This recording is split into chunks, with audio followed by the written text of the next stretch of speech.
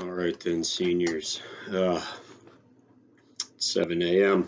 I've been up since sort of 5:30, I guess earlier, with the baby, and she's taking a nap now. Um, so let's get into some Chekhov, huh? Let's do this. Okay. So remember, we're reading A Trifle from Life by Chekhov, and this is for your first unit, which is on utilizing evidence. So those of you who had me first semester uh, will recognize this as a little bit of a weaker Chekhov story, just as compared to Vanka and Sleepy, which are just masterpieces. This is a great story, but I also didn't want to use necessarily his strongest story for this particular activity. You'll also notice that through all of that help page on Canvas, the Vanka example that I give you really interacts well with this text. You got a lot of common themes.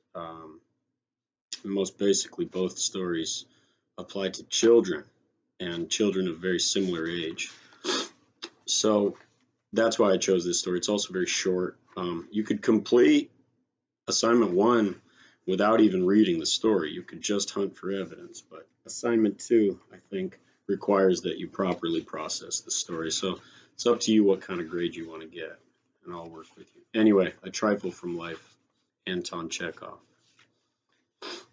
A well-fed, red-cheeked young man called Nikolai Ilyich Belyaev, of 32, who was an owner of house property in Petersburg and a devotee of the race course, went one evening to see Olga Ivanovna Irnin, with whom he was living, or, to use his own expression, was dragging out a long, wearisome romance.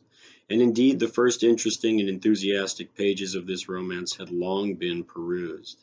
Now the pages dragged on, and still dragged on, without presenting anything new or of interest. Not finding Olga Ivanovna at home, my hero lay down on the lounge chair and proceeded to wait for her in the drawing room. "Good evening, Nikolai Ilyich," he heard a child's voice. "Mother will be here directly. She's gone with Sonia to the dressmaker's." Olga Ivanovna's son, Alyosha, a boy of 8, who looked graceful and very well cared for, who was dressed like a picture, in a black velvet jacket and long black stockings, was lying on the sofa in the same room. He was lying on a satin cushion and, evidently imitating an acrobat he had lately seen at the circus, stuck up in the air first one leg and then the other. When his elegant legs were exhausted, he brought his arms into play or jumped up impulsively and went on all fours, trying to stand with his legs in the air. All this he was doing with the utmost gravity, grasping and groaning painfully, as though he regretted that God had given him such a restless body. "Ah, good evening, my boy," said Belyaev. "It's you. I did not notice you. Is your mother well?" Alyosha, taking hold of the tip of his left toe with his right hand and falling into the most unnatural attitude, turned over, jumped up, and peeped at Belyaev from behind the big fluffy lampshade. "What shall I say?" he said, shrugging his shoulders. "In reality, mother's never well. You see, she is a woman, and women, Nikolai Ilyich, have always something the matter with them." Belyaev, having nothing better to do, began watching Alyosha's face. He'd never before during the whole of his intimacy with Olga Ivanovna paid any attention to the boy, and had completely ignored his existence. The boy had been before his eyes, but he had not cared to think why he was there and what part he was playing. In the twilight of the evening, Alyosha's face, with his white forehead and black unblinking eyes, unexpectedly reminded Belyaev of Olga as she had been during the first pages of their romance, and he felt disposed to be friendly to the boy. "Come here, insect," he said. "Let me have a closer look at you." The boy jumped off the sofa and skipped up to Belyaev. "Well," began Nikolai Ilyich, putting a hand on the boy's thin shoulder, "how are you getting on?" "How shall I say? We used to get on a great deal better." "Why?" "It's very simple. Sonia and I used to only to learn music and reading, and now they give us French poetry to learn. Have you been shaved lately?" "Yes." "Yes, I see you have. Your beard is shorter. Let me touch it. Does that hurt?" "No." "Why is it that if you pull one hair, it hurts, but if you pull a lot all at once, it doesn't hurt a bit?" "Ah, And you know it's a pity you don't have whiskers. Here ought to be shaved, but here at the sides the hair ought to be left. The boy nestled up to Believ and began playing with his watch chain. When I go to the high school, he said, Mother is going to buy me a watch. I shall ask her to buy me a watch chain like this. What a locket! Father's got a locket like that, only yours has little bars on it and has his letters. There's Mother's portrait in the middle of his. Father has a different sort of chain now, not made with rings, but like ribbon. How do you know? Do you see your father? No, Alyosha blushed, and in great confusion, feeling caught in a lie, began zealously scratching the locket with his nail. Believ looked steadily into his face and asked, Do you see your father? No. Come, speak frankly, on your honor. I see from your face you're telling a fib. Once you've let a thing slip out, it's no good wriggling about it. Tell me, do you see him? Come, as a friend. Alyosha hesitated. You won't tell Mother, he said, as though I should. On your honor? On my honor. Do you swear? Oh, you provoking boy, what do you take me for? Alyosha looked round him, then with wide open eyes whispered to him, Only for goodness sake don't tell Mother. Don't tell anyone at all, for it is a secret. I hope to goodness Mother won't find out, or we should all catch it. Sonia and I and Pelageya. Well, listen. Sonia and I see Father every Tuesday and Friday. When Pelageya takes us for a walk before dinner, we go to the Apfel restaurant, and there is Father waiting for us. He's always sitting in a room apart, where you know there's a marble table and an ashtray in the shape of a goose without a back. What do you do there? Nothing. First we say, how do you do? Then we all sit round the table, and Father treats us with coffee and pies. You know Sonia eats the meat pies, but I can't endure meat pies. I like the pies made of cabbage and eggs. We eat such a lot that we have to try hard to eat as much as we can at dinner, for fear Mother should notice. What do you talk about? With Father? About anything. He kisses us, he hugs us, tells us all sorts of amusing jokes. Do you know he says when we're grown up he's going to take us to live with him? Sonia doesn't want to go, but I agree. Of course, I should miss Mother, but then I should write her letters. It's a queer idea, but we would come and visit her on holidays, couldn't we? Father says, too, that he will buy me a horse. He's an awfully kind man. I can't understand why Mother does not ask him to come and live with us, and why she forbids us to see him. You know he loves Mother very much. He's always asking us how she is and what she's doing. When she was ill, he clutched his head like this and kept running about. He always tells us to be obedient and respectful to her. Listen, is it true that we are unfortunate? Why? Well, that's what Father says. You are unhappy children, he says. It's strange to hear him, really. You're unhappy, he says. I am unhappy, and Mother's unhappy. You must pray to God, he says, for yourselves and for her. Alyosha let his eyes rest on a stuffed bird and sank into thought. So, growled Believ, so that's how you're going on. You arrange meetings at restaurants, and Mother does not know? No.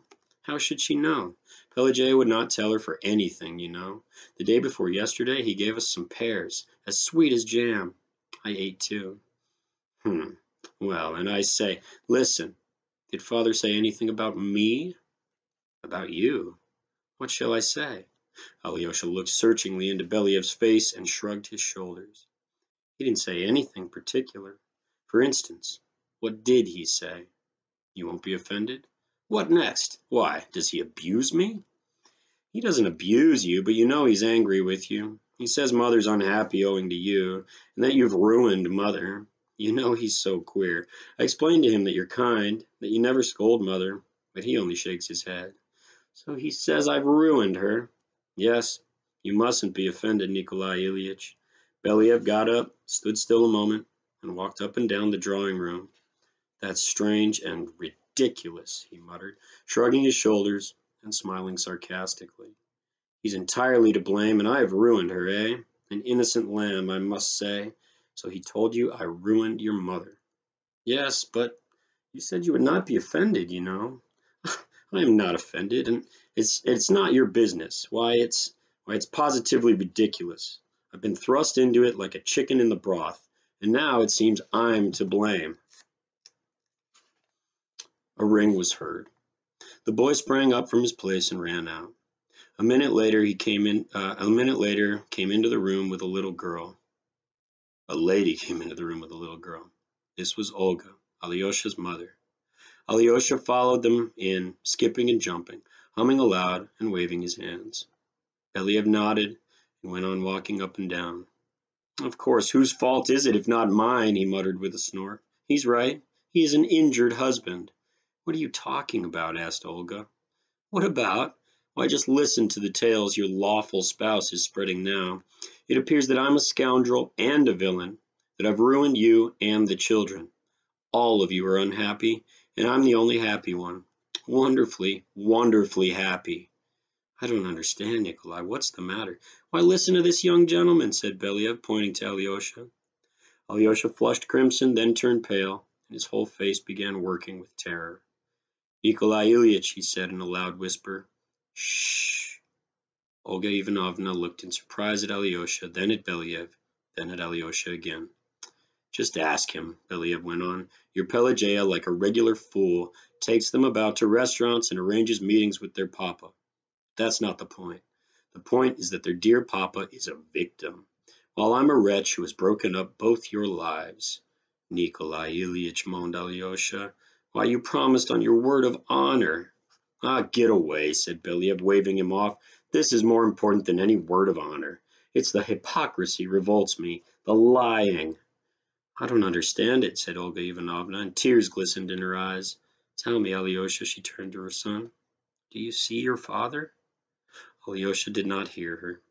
He was looking with horror at Believ. It's impossible, said his mother. I will go and question Pelagea.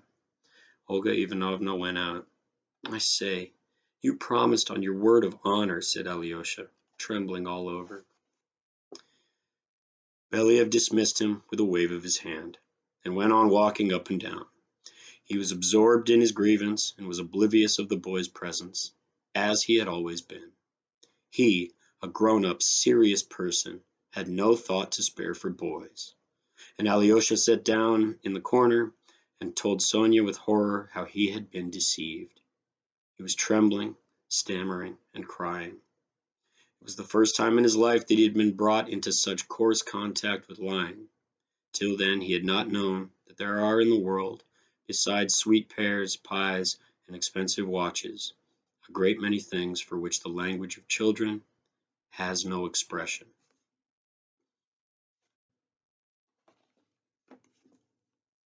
I do love that story. The layers are coming through.